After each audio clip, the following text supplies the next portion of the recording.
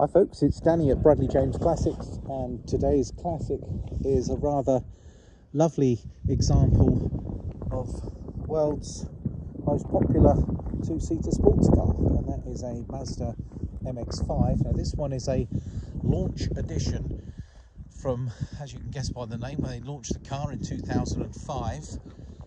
Worldwide they only made 7,500. In the UK they were allocated 300. Now this is one of those 300, so it's fair to say that in time, as per the other Mazda MX-5s, the likelihood is this will be a sought after classic for the future, because it is the special edition cars that people are prepared to collect and aspire to owning, and it's well worth it in this particular car, because the launch edition, they really did give it a fabulous specification, and I will run through the difference between a launch edition and perhaps a standard car. Well, for starters, they did base the launch edition on the sport model to start with. So the sport model was the top of the range model in the MX-5. They also did one, an SE, which was a slightly lesser version of the sport. But so it's got the 2-litre engine, which is the engine really to have in these MX-5 Mark IIIs. They have 158 brake horsepower and quite legendary performance, not necessarily just from sheer top end. I mean, they're not a slow car, but you're not going to be racing Ferraris in these. However, the pure drivability of a rear-wheel drive sports car which enjoys superb handling. The initial Mark I car, of course, was based on the Lotus, and we always never struggle to sell a nice example of those early cars, and you can see the underpinnings from that earlier car. Now they've got bigger and they have a lot more specification and a lot of differences from the very first of the MX-5, but they are legendary, and I think if you're going to get one and you're going to keep it, I think it would be a lovely idea to try and go for the launch model and benefit from all of those extras and the downstream desirability of having a special edition car. I promised you a little run over of some of the extras. Now the launch edition does come in this unique colour, which is known as Velocity Red.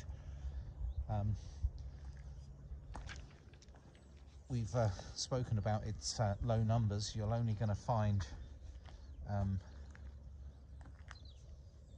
small number, just 300 of these were created for the UK market, and some of the extras that you find on this one compared to the standard model: you have front fog lamps, 17-inch alloy wheels, you notice these chrome door handles, you have chrome surround all around the headlamp, the front fog have got a chrome trim around them, as has that grille on the front.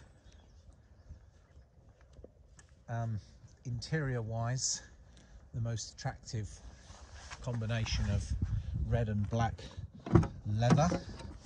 Now that runs through onto the doors as well, and you see the addition of chrome inside on around the speaker trims, etc.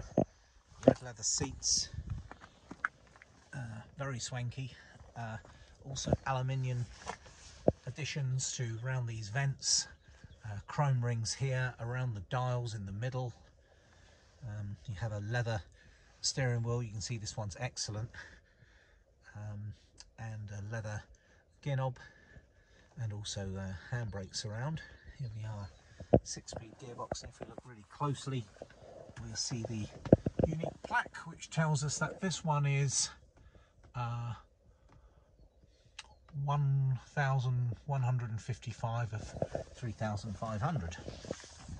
So that's a little different from the 7,500 that I thought were produced, but according to that plaque, it's I'm guessing that might be worldwide numbers, I'm not sure. Other trim includes heated, these leather seats are heated. You have a top line Bose hi-fi that can take 6 CDs, and there's no less than 7 speakers around the car, which is rather fabulous. And you can see that interior wise it really is excellent. Now I've got a carpet mat here. It has got Mazda carpet mats and it is in very nice condition. The interior, everything seemed to have lasted well, and the car has covered now 82,000 miles, and the previous owner of this car, at a large expense, decided he was going to treat it to a factory hardtop. Now that's a great addition for this car because it really does give it more of a coupe-like driving experience. There's no creaking or twitching. We'll be showing some photographs of the roof off the car, but it's been colour coded to the rest of the car, and hopefully you'll agree that it does look very smart with this hard top. You get a very large rear glass screen, so visibility is good. And I thought what I'd do now is just spend a bit of time slowly going over the bodywork and then pointing out any minor imperfections I may find. I've got to say that the back bumper looks to be in excellent condition and I'm not seeing any damage at all so far. That's on the corners. At the bottom of the bumper and the rear boot lid is all absolutely excellent condition, as is this offside rear corner of the car. Over these arches, all in excellent condition, and down at low level, that's very good. Looking down the side of these doors, that looks to be excellent as well. It's a very lovely paint job. Depending on which way you look at it, it looks positively a little more orangey one way, and then if the sun shines the other way it looks a little redder, so I suspect that's got special edition paint. The bonnet is in excellent condition. There's a few very minor little stone chips if I get in very, very closely on the front, but these are fairly minimal. The front of the car does look very good condition. These flared arches on the front would be susceptible to some damage, but again they're in excellent condition as well. In fact, this car does shine up beautifully well. It's been very well looked after. And now I'm looking at the near side door, which is all very good. And then the only place from certain light angles, I'm going to see if I can find it for you, we appear to have, oh, it's very difficult to spot, but a very minor of small indents there. Perhaps something just here, but again, you have to have the light in the right position to see that. And now we're back at this near side rear corner, and that's all excellent. The roof is in excellent condition with no scratches and damage, so I'll describe the bodywork as excellent condition.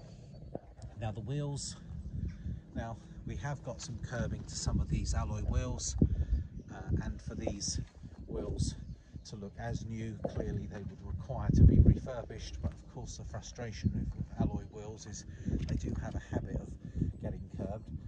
So if you wanted them to look as new, you would be looking at having the wheels refurbished. However, they are perfectly acceptable as they are. I would imagine they haven't ever been done. I mean, they're not at the extent where they're heavily damaged. However, if you were to just take into account that all the wheels have got at least some minor curbing damage, which unfortunately is rather common with these large alloys. I've noticed there's the locking wheel nuts on them as well, and having looked at all the tyres, they're all in very good condition.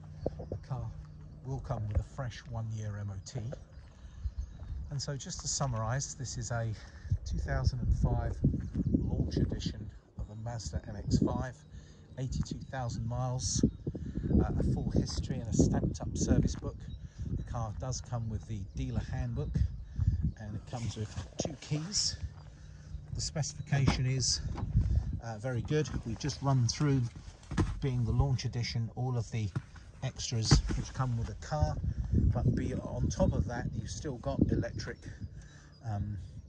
windows and central locking. The car does have climate control, This has had an aftermarket Nokia hands-free kit fitted, which is a basic kit, but that does seem to work perfectly well. You need to tune your phone into it. It does have central locking, it has electric windows and electrically adjusted mirrors. So all of the usual extras of the sport model, plus all of the additional extras of the launch model. It drives beautifully well, it makes a great sound, there's no issues, there's no warning lights. All the cars we sell will go through our workshop for a thorough PDI before they leave us, and you will be happy with how this looks and how this drives. And buying it from Bradley James Classics does mean you will get the benefit of us being able to plug the car in diagnostically to make sure everything is healthy, make sure the car is fully checked and completely roadworthy. The 1 year fresh MOT will be peace of mind that the car has had an independent check from the ministry, and she is good to go. Well folks, if you can think of any other questions, or importantly if you'd like to arrange to come and have a look and a drive of this car, please contact me through the usual channels and I'll be delighted to show you this lovely MX-5. And you're looking at the car with the roof up. We will be taking some photos with the roof off, just so you can have a look at what that's like. You have got a black canvas roof which comes up to replace the hardtop, which you would probably have that in the summer setting, and then probably towards the end of the year you can pop this hardtop on, and that truly does give this car the ability to be an everyday driver that can be enjoyed all the year round. Well folks, thank you for watching this 12-minute walk around video of this lovely Mazda MX-5 with me, and I look forward to speaking to you about it soon. Take care.